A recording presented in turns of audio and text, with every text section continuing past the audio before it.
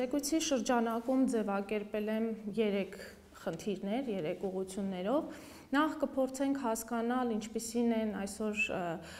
համաշխարհային մակարդակում իմիգրացիոն հիմնական ուղղությունները եւ դրանց համատեքստում Հայաստանի տեղն ու դերը։ Նաև կփորձենք հասկանալ կանխատեսվող իմիգրացիայի աճի դեպքում ինչպիսին կլինի ազդեցությունը աշխատաշուկայի վրա եւ արդյոք այսօր մեր աշխատաշուկան պատրաստ է իմիգրացիոն մեծ հոսքեր կամ աշխատանքային իմիգրանտների մեծ թիվ ընդունել եւ երրորդ ուղղությունը կփորձենք արդեն իմիգրացիայի փաստացի մակարդակը գնահատել եւ դրա ազդեցությունը աշխատաշուկայի վրա։ Մասնավորապես կանդրադառնանք նաև այդքան շատ տարբեր հարթակներում եւ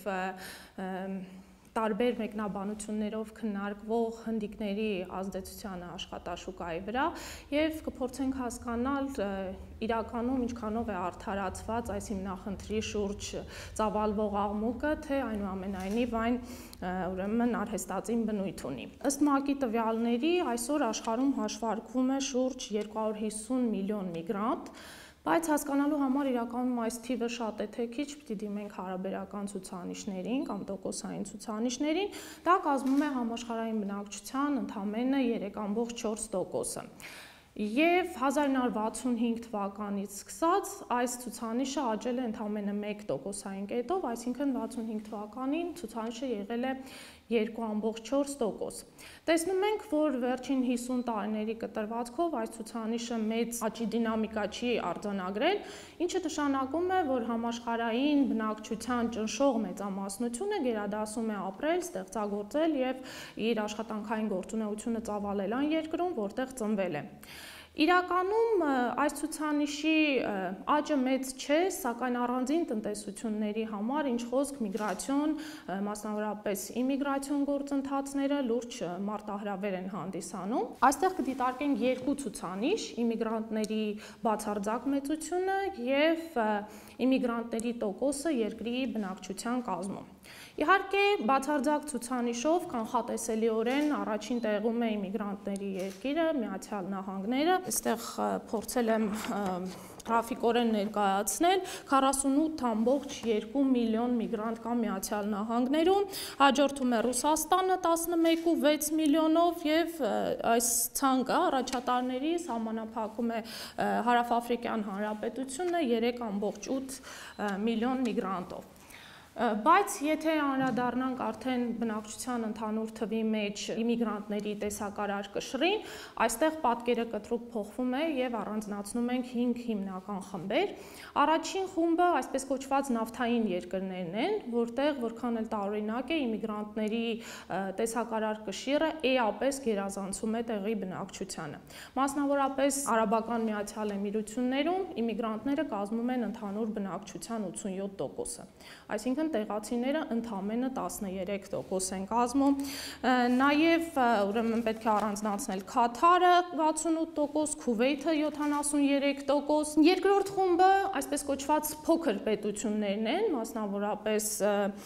Մոնակոն, Սինգապուրը, որոնք ուղղորդված իմիգրացիոն քաղաքականություն են իրականացնում, մասնավորապես ուրեմն հարկային դաշտի դյուրինացման տեսքով, ինչը գրավիչ է դարձնում տնտեսությունը իմիգրանտների համար։ Երրորդը ներգաղթյալների բարձր մակարդակով, այսպես կոչված մեծ տարածքով եւ բնակչության փոքր խտություն ունեցող երկրներն են, ինչպիսիք են Կանադան եւ Ավստրալիան, համապատասխանաբար 21 եւ 28%։ Հաջորդ խումբը արդեն եվրոպական զարգացած երկրներն են եւ Միացյալ Նահանգները, տատանվում է մինչեւ 12-ից 19%, եւ վերջին խումբը այն երկրներն են, որոնք կոնֆլիկտների կամ պատերազմական դրսևորումների պատճառով ստիպված են եղել հարևան երկրներից ընդունել մեծ իմիգրացիոն հոսքեր, մասնավորապես Լիբանանում, Իրաքից եւ Սիրիայից փախստականների ընդհանուր տոկոսը կազմում է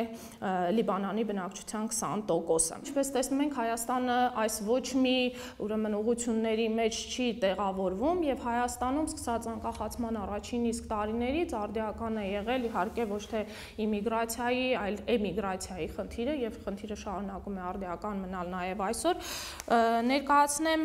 զուտ միգրացիայի դինամիկան ըստ համաշխարհային բանկի ցուցանիշի։ Տեսնում ենք այստեղ 92 թվականի տվյալը,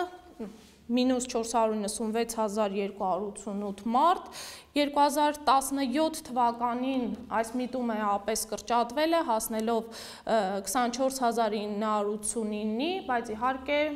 ուրեմն զուտ միգրացիայի ցուցանիշը շարունակում է բացասական մնալ։ Սակայն զուտ միգրացիայի ցուցանիշը ինքնին չի կարող պատկերացում տալ աշխատաշուկայի վրա միգրանտների ազդեցության վերաբերյալ եւ այս մասով կարևոր է հասկանալ ինչպիսին կլինեն զարգացումները աշխատաշուկայում, եթե դիցուկ ընդունող երկրները վարեն կոպիտ միգրացիոն քաղաքականություն եւ ինչ որ մի պահից սկսած մեր դրսում գտնվող միգրանտների մի զգալի տոկոս ստիպված լինի վերադառնալ Հայաստան։ Մասնավորապես խոսքը վերաբերում է Ռուսաստանին։ Ֆիքսենք, որ Ռուսաստանում հիմնականում արտագնա աշխատանքի են մեկնում ցածր որակավորում ունեցողները կամ որակավորում չունեցողները, եւ եթե պատկերացնենք, որ այս խումբը կամ այս խմբին պատկանող միգրանտների մեծ քանակ միանգամից վերադառնա Հայաստան, տեսականորեն տեղի կունենա հետեւյալը. ինչ որ մի տեզրո պահից սկսած զգալիորեն կմեծանա աշխատուժի առաջարկը, սակայն պահանջարկի հաստատուն մակարդակի պայմաններում, քանի որ աշխատուժի պահանջարկի աճը ենթադրում է մեծ ժամանակային լаг, աշխատատեղերի բացում, գործարանների բացում եւ այլն։ Եվ այս պարագայում աշխատուժի առաջարկի աճը կհանգեցնի նրան, որ զբաղվածության աճ կարող է տեղի ունենալ միայն այն դեպքում, երբ նվազի աշխատավարձը։ Սակայն առանց այն էլ այս թիրախային խումբը որակավորում չունեցողները կամ ցածր որակավորում ունեցողները աչքի չեն ընկնում իրենց բարձր բարեկեցությամբ եւ այսպիսի զարգացումները անդրադառնալու են առաջին հերթին հենց այս թիրախային խմբի վրա, ել ավելի նվազեցնելով նրանց աշխատանքային եկամուտները։ Հետևաբար փաստենք, որ մեր աշխատաշուկան այս պահին գոնե ի վիճակի չէ ընդունել մեծ թվով իմիգրանտների եւ դա պետք չէ կարճաժամկետ հատվածում որպես դրական ձեռքբերում ներկայացնել եւ իմիգրացիայի խթանումը պետք է տեղի ունենա աշխատաշուկայի մասով գոնե պահանջարկի աճին զուգընթաց։ Հիմա հասկանանք, թե ինչ է տեղի ունենում այսօր, ինչպիսի իմիգրացիոն հոսքեր կան փաստացի ձևավորված։ Այստեղ մենք փորձել ենք հիմնվել Հայաստանում կացության կարգավիճակ ստացած օտարերկրացիների թվաքանակի վրա, նաև ազգությամբ հայերի, վեր ենք հանել հետևյալ դինամիկան, 15-ից 18 թվականներն ենք դիտարկել, ինչու այս թվականները, որովհետև 15-ի նախորդող ժամանակահատվածի համար ազգային վիճակագրական կոմիտեն ուղղակի տվյալներ չի ներկայացնում։ Տեսնում ենք իհարկե որոշակի աճի միտում։ 15 թվականին 5722 եւ 2018 թվականին 7145 մարդ, որոնք ստացել են մշտական, ժամանակավոր եւ հատուկ կարգավիճակ, օտարերկրացիների մասին ՀՀ օրենքով ժամանակավոր կացության կարգավիճակը տրվում է մինչեւ 1 տարի ժամկետով, մշտականը 5 տարի ժամկետով եւ հատուկ կարգավիճակը տրվում է ՀՀ նախագահի հրամանագրով։ Փորձեցինք նաև դիտարկել, թե որ երկրներից են հատկապես հակված Հայաստանում կացության կարգավիճակ ստանալ եւ վեր հանեցինք հետեւյալ պատկերը։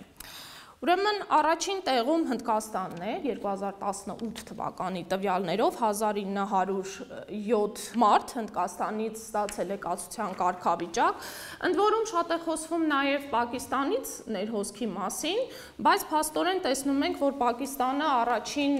ուրեմն տասնյակում տեղ չունի, հետևաբար Պակիստանից ներհոսքի մասին խոսելը ավելորդ է։ Հաջորդը Ռուսաստանի Դաշնությունն է եւ տասնյակը եզրափակում է Հորդանան ընդամենը 81 մարդով եւ մնացած այլ երկրները կազմում են ընդամենը 1119 կացության կարգավիճակ ստացողներ։ Եվ ինչն է հատկանշական, որ այս երկրների թվում, որոնց քաղաքացիները ամենաշատն են Հայաստանում կացության կարգավիճակ ստացել, չգիտեմ սա ինչքանով է կանխատեսելի թե ոչ, բայց չկա եւ ոչ մի եվրոպական երկիր։ Այսինքն սա եւս խոսում է այն մասին, որ հիմնականում Հայաստանում իմիգրանտի կարգավիճակով ներգաղթում են ցածր որակավորում ունեցողները կամ որակավորում չունեցողները։ Հիմա հասկանանք, թե հնդիկների համար ինչն է գրավիչ Հայաստանում։ Փաստենք, որ Հայաստանը կոնկրետ թիրախային ուղղություն չէ Հնդկաստանի քաղաքացիների համար, այլ Հնդկաստանը ընդհանրապես աչքի է ընկնում էմիգրանտների մեծ թվով, եւ էմիգրանտները կազմում են Հնդկաստանի ընդհանուր բնակչության 1.2%-ը կամ 15.9 միլիոն մարդ։ Եվ այս ցուցանիշի մեջ մեր 1900 հոգին, որոնք Հայաստան են եկել, իհարկե չնչին տոկոս են կազմում եւ Հայաստանը բնավել թիրախային ուղղություն չէ։ Բայց այստեղ փորձելու համար հասկանալ, թե ամեն դեպքում ինչու են Հայաստան գալիս եւ ինչով է դա տնտեսապես արդարացված, առաջին ուրեմն մասնագիտական բացատրությունը, որ եկավ իմ մտքում, դա իհարկե արժույթների մեջ գնողունակությունների տարբերությունն էր, բայց սա նաեւ պետք էր մասնագիտական հարթության մեջ հիմնավորել ու փորձեցի այսպես փորփրել Հնդկաստանի վիճակագրական տվյալները ու ինչ ցուցանիշներ ի հայտ եկան։ Ուրեմն Հնդկաստանում 2018 թվականին նվազագույն օրական աշխատավարձը կազմել է 176 ռուպի, ինչը համարժեք է 1172 ՀՀ դրամին։ Եվ կենսամինիմումը ընտանիքի, որը Հնդկաստանում բավարար է գոնե աղքատության գծից քիչ բարձր գտնվելու համար, դա 19200 ռուպի է կամ 126700 ՀՀ դրամ։ Սա ինչ է ցույց տալիս, որ Հնդկաստանում, եթե անգամ ընտանիքում կան երկու նվազագույն աշխատավարձով աշխատող, սա բավարար չէ կենսամինիմումը ապահովելու համար։ Մինչդեռ Հայաստանի մեկ միավոր ՀՀ դրամը Հնդկաստանում ավելի բարձր գնողունակություն ունի, քան Հայաստանում տեղի քաղաքացիների համար։ Եվ ինչ են անում հնդիկները։ Հիմնականում Հայաստան, քանի որ գալիս են այնտեղ ցածր կենսամակարդակ ունեցողները, ում համար հատուկ է ոչ բարեկեցիկ կամ շատ սուղ բնակոմունալ պայմաններում բնակվելը, գալիս են այստեղ, էլի մեծ թվով ապրում են շատ սուղ պայմաններում եւ սա հնարավորություն է տալիս նրանց անգամ գումար տնտեսել եւ ուղարկել Հնդկաստանում գտնվող իրենց բարեկամներին, որտեղ նրանք այդ գումարով կարող են ավելի շատ ապրանքներ եւ ծառայություններ գնել, քան այստեղ Հայաստանում կարող ենք մենք ձեռք բերել։ Ով է տուժում այս ուրեմն իրավիճակից։ Տուժում են ՀՀ այն քաղաքացիները, ովքեր էլի չունեն որակավորում կամ ունեն ցածր ուրեմն որակավորում։ Քանի որ խոսքը գնում է աշխատուժի ստվերային շուկայի մասին։ Հետևաբար կարծում ենք, որ այստեղ ազդեցությունը պայմանավորված է ոչ այնքան քանակական գործոնով, այսինքն այս 1900 հոգին էական ազդեցություն չեն կարող ունենալ զբաղվածության վրա, այլ առավելապես պայմանավորված է սոցիալ-տնտեսական գործոններով։ Այդ 1907 Հնդկաստանի քաղաքացիներից 50 հոգու համար կացություն ստանալու հիմք է ծառայել ընտանիքի հետ բնակվելը, 1047-ի համար ուսումը, այսինքն նրանք եւս արդեն չեն համալրում պոտենցիալ աշխատուժի շարքերը եւ միայն 783-ի համար հիմք է հանդիսացել աշխատանքը։ Այսինքն այս 783 հոգին, որպես քանակական ցուցանիշ, միանշանակ էական տեղաշարժեր աշխատաշուկայում բերել չի կարող, եթե անգամ ապրիորի ընդունենք, որ 783-ն էլ որակավորում չունեցող աշխատուժ են։ Մինչդեռ հնարավոր է, որ նրանց մեջ լինեն նաեւ բարձր որակավորում ունեցողները։ Իսկ եթե նայենք նաև կացության կարգավիճակ ստացածների տարիքային կազմը, տեսնում ենք, որ առաջին տեղում 15-ից 29 տարեկաններն են, ապա 30-ից 49 եւ 50-ից 69 ընդամենը 732 հոգի։ Այսպիսով ֆիքսենք, որ այդ քննարկումները, դրանց շուրջ ծավալված աղմուկը առավելապես պետք է դիտարկել ոչ թե քանակական ազդեցության համատեքստում, այլ սոցիալ-տնտեսական։ Եվ այստեղ լուծումներն էլ պետք է փնտրել ոչ թե էմոցիոնալ շերտի վրա, եկեք սահմանափակենք հնդիկների գալը կամ չգիտեմ նման առաջարկություններ, այլ պարզապես ստվերային շուկայի կրճատման կամ չեզոքացման համատեքստում։ Եթե ստվերը վերանա եւ գործի նվազագույն աշխատավարձի սոցիալական երաշխիքը, այստեղ բոլորը կգտնվեն հավասար մեկնարկային պայմաններում եւ նման խնդիրներ չեն կարող առաջանալ։ Շնորհակալ եմ Վարդուհուն չափազանց հետաքրքիր զեկույցի համար եւ ուրախ եմ, որ կարող եմ շարունակել այս հետաքրքիր զրույցը։ Առաջին հարցը, որ կուզենայի մեզ բոլորիս տալ, հենց այն հարցն է, որ ինչ ազդեցություն ունի օտարերկրացիների իմիգրացիան աշխատանքային շուկայի վրա։ Հատկապես մեզ իհարկե բոլորիս հետաքրքրում է Հայաստանի աշխատանքային շուկան, բայց ուզում եմ ի սկզբանե ուղղակի զգուշացնել, որ այս 15 րոպեվա ընթացքում այդ հարցի պատասխանը հստակ չեմ տալու եւ ոչ մեկ երևի դեռ չի կարող տալ օբյեկտիվ պատճառներով այդ հարցի պատասխանը։ Մենք բոլորս չպետք է մոռանանք, որ մենք ամեն դեպքում մնում ենք ուղարկող երկիր եւ էմիգրանտների քանակը շատ ավելի շատ է մնում, քան իմիգրանտների քանակը։ Շատ բաներ կախված են նաեւ տնտեսական իրավիճակից, միտումներից, ժողովրդագրական նաեւ գործոններից եւ այլն։ Քանի որ այս երևույթը համեմատաբար նոր է Հայաստանի համար, մենք ունենք մի շարք տվյալների բացակայություն, որը շատ կարևոր են, որպեսզի կարողանանք վերլուծություն անել, հիմնավորված եզրակացություններ անել, բայց ամեն դեպքում փորձագետները, մասնագետները փորձում են տարբեր տեսությունների հիման վրա կամ տարբեր հայեցողությունների հիման վրա կազմել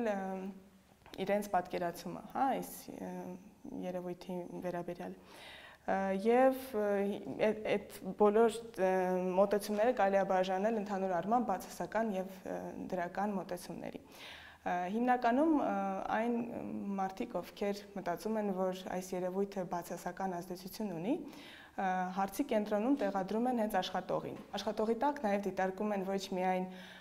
այդ իմիգրանտին, որը որ գալիս է Հայաստան, այլ նաեւ տեղական շուկայի մասնակիցներին, հա։ Երկկողմանի դիտարկման ընթացքում շատ փաստեր են բերում, որ հիմնականում դա բացասական երևույթ է, որովհետև մրցակցություն կա, կան տարբեր իրավունքների խախտման ինչ-որ ռիսկեր, եւ որ ընդհանուր առմամբ եթե նույնիսկ տնտեսությունը շահում է, կան նաեւ սոցիալական ինչ-որ հարցեր, որին բախվում են այդ մասնակիցները աշխատանքային շուկայի։ Իսկ դրական կողմնորոշվող մարդիկ հիմնականում դիտարկում են այդ կենտրոնում արդեն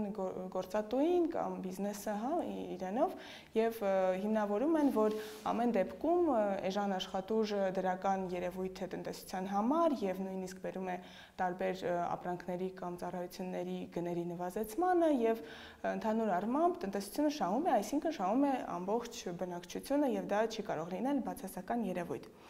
Ամեն դեպքում բոլոր այդ տեսանկյուններին կարելի է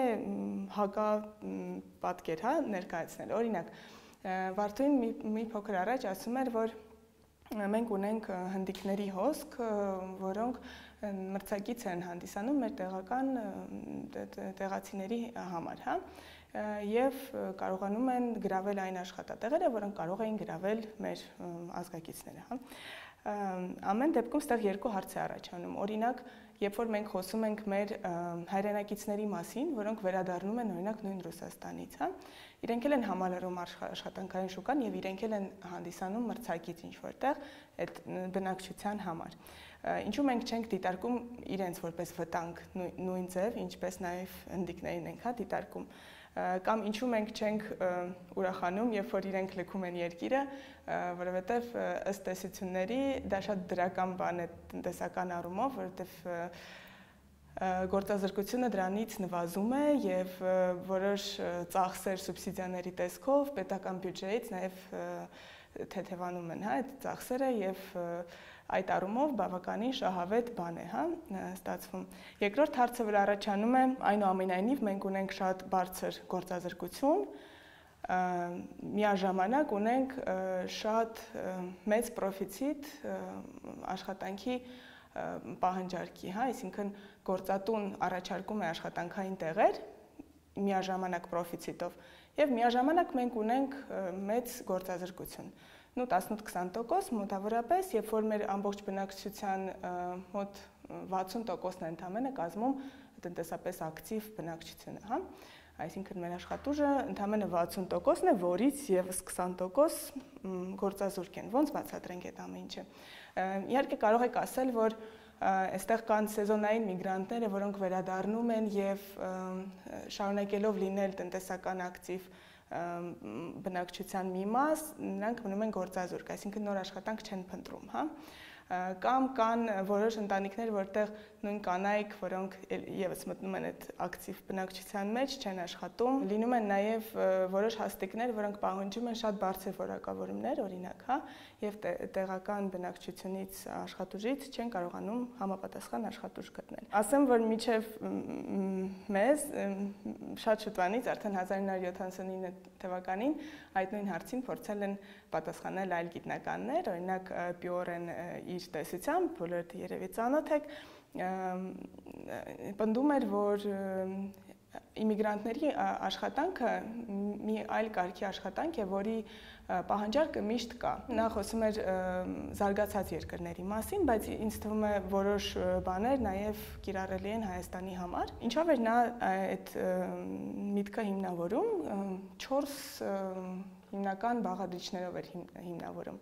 Առաջին ասում էր, որ կա այսպես կոչված կառուցվածքային ինֆլյացիա, դա ինչ է նշանակում, որ եթե գործատուն առաջարկում է ցածր որակավորում պահանջող աշխատանք, որի աշխատավարձը շատ ցածր է եւ չի գտնում համապատասխան մարդ, որը ցանկություն ունի այդ աշխատավարձով աշխատել, նա ստիպված բարձրացնում է աշխատավարձը, որպեսզի գտնի աշխատող, իսկ երբ որ նա բարձրացնում է աշխատավարձը այդ մակարդակի աշխատողի համար, նա նվազեցնում է տարբերությունը հաջորդ մակարդակի հետ եւ որպեսզի մոտիվացիան հաջորդ մակարդակի չիջնի, ստիպված բոլոր մակարդակները համապատասխանորեն բարձրացնում են իրենց աշխատավարձները։ Այդ պարագայում, եթե կա իմիգրանտ, այդ խնդիրը լուծվում է։ Իմիգրանտը համաձայն է այդ ցածր աշխատավարձով աշխատել եւ այդ ստրուկտուրային ինֆլյացիան տեղի չի ունենում։ Եվ շատ հետաքրքիր եւս մեկ դրույթ էր նշում, որ կա նաև այսպես կոչված աշխատանքային ժողովրդագրություն։ Ինչ է դա նշանակում, որ եթե նախկինում կային որոշ հաստիկներ, որոնք զբաղեցնում էին միայն կանայք եւ երեխաներն էլ էին որոշ տարիքից աշխատում, որոնք չունեին խնդիր ինչ-որ դիրք գրավելու հասարակության մեջ կամ ինչ-որ կարիերայի զարգացման կամ ինչ-որ բանի հասնելու, այլ ուղղակի այդ ընթացքում ժամանակը չկորցնելու համար աշխատում են, որպեսզի աջակցեին իրենց տան գլխավոր մարդուն, տղամարդուն, հա։ Զարգացած երկրներում շատ արագ դա փոխվեց, բացի դրանից, որ երեխաները արդեն չեն շահագործվում շատ փոքր տարիքներում, հա, օրենքներ են փոփոխվել, մարդու իրավունքներ եւ այլն, նաեւ կանայք հավասարաչափ տղամարդկանց հետ սկսել են այդ պայքարել իրենց կարիերայի համար, դիրք են ուզում հասարակության մեջ եւ դուրս են եկել այդ հաստիկների ցանկություն չունեն աշխատելու, հա։ Այդ դեպքում էլ են գալիս օգնության իմիգրանտները, որոնք այդ խնդիրները չունեն։ Եվ այդպիսով այդ տեսությունը ուղղակի հիմնավորում է, որ ցանկացած երկրում կան որոշ աշխատանքներ, որոնց հենց իմիգրանտներն են պետք։ Ամեն դեպքում, եթե մենք այսօր ունենք այդ խնդիրը, որ տեսնում ենք կա միտում, հա, զարգացման, պետք է հասկանանք ինչ վտանգներ կա, լավ, ինչ կարող են, հա, ինչ վտանգ կարող է լինել մեր աշխատաշուկայի համար։ Դե առաջինը, ինչպես նաև Վարդուհին արդեն նշեց, մրցակցությունը տեղական շուկայի հետ եւ չնայած որ ընդհանուր առմամբ համաձայն է, որ աշխատավարձի տարբերություններից ելնելով եւ թվաքանակներից ելնելով կարելի է ենթադրել, որ նրանք ցածր որակավորում ունեցող մարդիկ են, բայց դա դեռ ինչ-որ ենթադրություն է ամեն դեպքում։ Մեզ անհրաժեշտ են տվյալներ, որոնք շատ ավելի հստակ կպատասխանեն այդ հարցին, թե ինչ որակավորում ունեն, որովհետև բարձր որակավորում մարդ ունեցողը այսօր համարվում է ցանկացած մարդ, ով ավարտել է առնվազն բակալավրիատ, հա, եւ փաստ չէ, որ բոլորը ցածր որակավորում ունեն կամ աշխատում են իրենց մասնագիտությամբ։ գուցե դա ինչ-որ բժիշկ է Հնդկաստանից, որ այստեղ պատրաստ է շատ ցածր որակի աշխատանքներ անել, բայց իրականում դեռ այդքանը պարզ չէ, չունենք այդ տվյալները։